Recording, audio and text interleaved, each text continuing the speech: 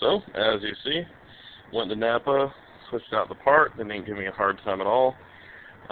Just walked in the store, and I told them, hey, I got a part that's under warranty that broke. And they said, no problem. What do you need? What year is it? What model? All that. She ran back and grabbed it. And I signed the paper, and that was done. And as you notice, it came with the nuts that I need to put it back together. So all I got to do is plug everything back in and slide it back down the big hole, and we'll be good to go. So here we go. I'm going to do that now.